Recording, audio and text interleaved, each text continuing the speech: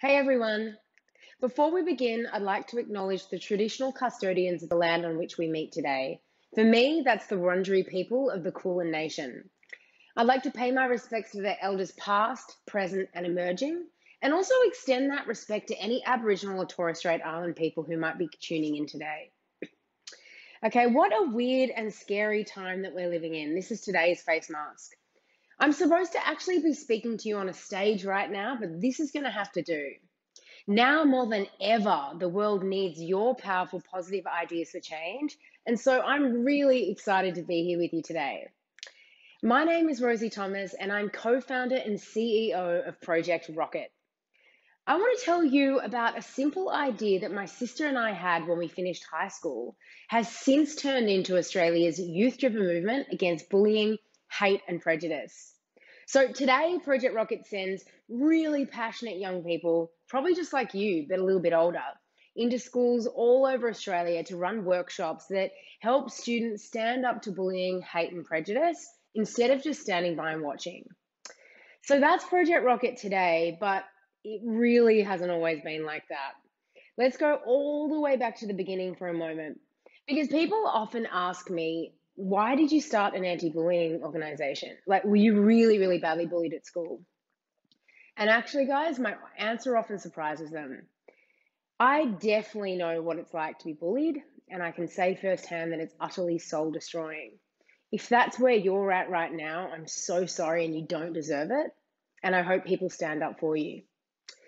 But I also remember there were times at school when I was sometimes part of the problem of bullying. I think as humans, we need to remember that we're actually capable of both behaviors. Now, actually, that wasn't the reason, though, that I started Project Rockit, because at times I was part of the bullying situation. Actually, when I was at school, I was one of the majority of people in a bullying situation. And that's the audience. So those who see it happen and can do something about it.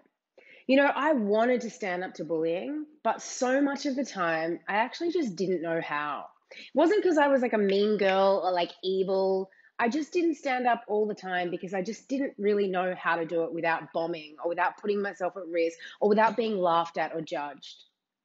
But when I got to the end of school, I was so angry that this issue, bullying, was just sucking the light out of my peers. It's so preventable, and yet it was totally, extinguishing people's light. So we looked around and we saw that no one was addressing the issue of bullying in a way that actually reached young people like me. Now, I know it's really wild to think that there was even a time when there were no anti-bullying programs in schools, but that's what it was like when we started. There really wasn't. And that's why we knew we had to launch Project Rockit. That's when we came up with this simple but big idea for a better world. And this is it. We believe in a world where kindness and respect thrive over bullying, hate, and prejudice, and all young people are free to realize their potential. So fast forward over a decade, and now we hire teams of presenters who get to travel all over the country and work with hundreds and thousands of students just like you. So in the beginning, we had no idea if Project Rockit was going to even work. We wasn't sure if it was going to totally bomb, if people would tell us to just like give up and go and get a job somewhere. But it really took off. You know, we started small with this idea and started working in schools in Melbourne, and it just really took off. So over the years we grew, and from there we decided that we could do so much more than just running face-to-face workshops in schools. We wanted to get creative, like dig deep and have fun and solve problems and innovate and reach way more young people with these messages. So we got together with a whole bunch of young people on our team and built an online platform called Project Rockit Online that's basically made our workshops available anywhere with an internet connection. But we knew that we could do more. So we teamed up with Google a few years back to start creating Project Rockit TV. PRTV is a show created by young people, for young people, starring young people, and talks about the tough stuff that just doesn't get enough airtime at school. So here's a quick episode with me and my mate Danae. We talk about the risks and the rewards of standing up for what you believe in.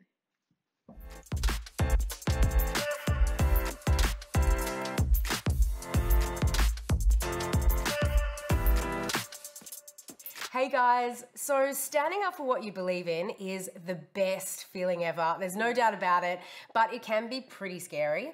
But today we're going to be talking about the risks and the rewards of speaking out. And we are so lucky to have on set with us a really good friend of Project Rockit, Danae. Danae, welcome to Project Rockit TV. Tell us a little bit about yourself. Well, I'm Danae. I'm 17 years old and I currently go to Frankston High School. Nice. I think since I was a really little kid, I've always been passionate about social justice. And that's probably why when my sister and I finished high school, like 11 years ago now, we decided to start Project Rockit.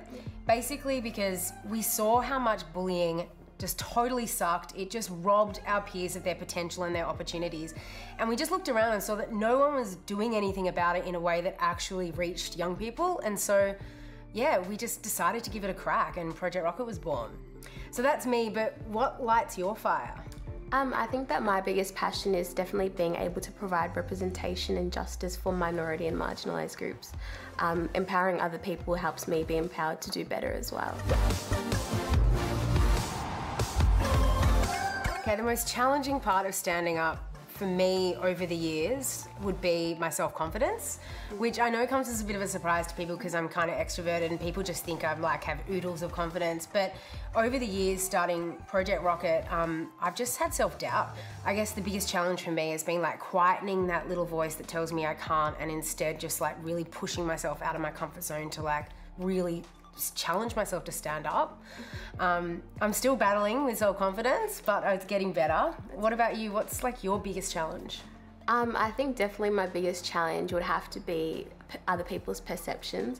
I'm very wary of what people are thinking or people are saying, because at school I've been nicknamed the social justice warrior. So it's like whenever I'm speaking out on an issue that like everyone should be talking about, they're always like, oh, here she goes again. Oh, of course it's Danae speaking again. Like, you know, they kind of just like have that expectancy. So how do you put those voices aside? Because it's one thing to say, I'm just not going to listen to them, but it's kind of hard at school when those voices feel so loud. At the end of the day, I kind of think of it as like we're the drivers of our own lives and they're just the passengers. And to get to our destination, we have to follow our own directions. We can't be following someone else's directions. For me, the biggest reward is when your action actually inspires other people to stand up too, which really is social change, right? It takes one person to stand up for others to do the same, and I reckon that's the biggest reward ever. What about you? What is the biggest reward for you? I think for me personally, my biggest reward, it's so hard to put into words, but it's like doing things is never about me and it's never for self-interest or self-reward or to like receive a reward or recognition. It's about being able to empower others, like what you were saying, inspiring others. And it's just like the best feeling. Like I can't even put it into words or like fathom like how like grateful I feel when someone else feels that they too now have a voice. Look guys, it just goes to show that it doesn't matter how you stand up. It doesn't matter whether it's big or whether it's tiny. Standing up for what you believe in, standing up for what matters actually makes you feel like you matter. So go get it.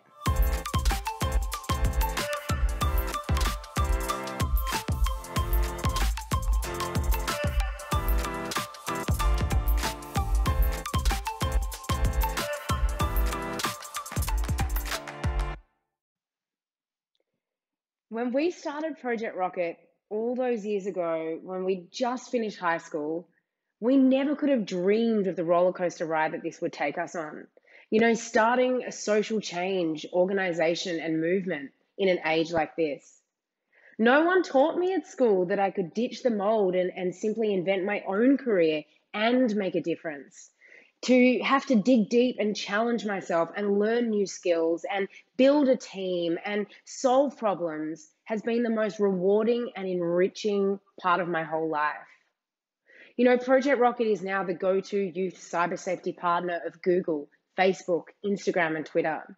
My sister and I serve on their global safety boards as the Australian representatives, sharing all the stuff that we learn from students like you on how they can make their platforms safer and kinder. We want to make sure that your voices are heard on the biggest international stages to create the change that we want to see in the world. Now, this journey hasn't always been easy. In fact, it's been really hard. It's been challenging. I have really battled self-doubt. I know it doesn't look like it, but like anyone, I can have confidence issues. I haven't thought that I've been able to do it. I've really had to dig deep. I wasn't necessarily the cleverest person at school. When I finished school, I had obviously no business experience, and we didn't have any big plans for world dominations. We just had an idea. We saw a problem that desperately needed fixing. We just wanted to stand up and help other young people do the same. If I can do it, you can do it.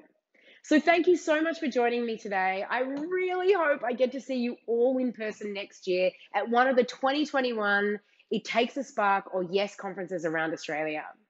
And remember that entrepreneurship and leadership doesn't choose you. You choose leadership and entrepreneurship. Remember that making the world a better place is yours for the taking. So what are you waiting for? Go get it.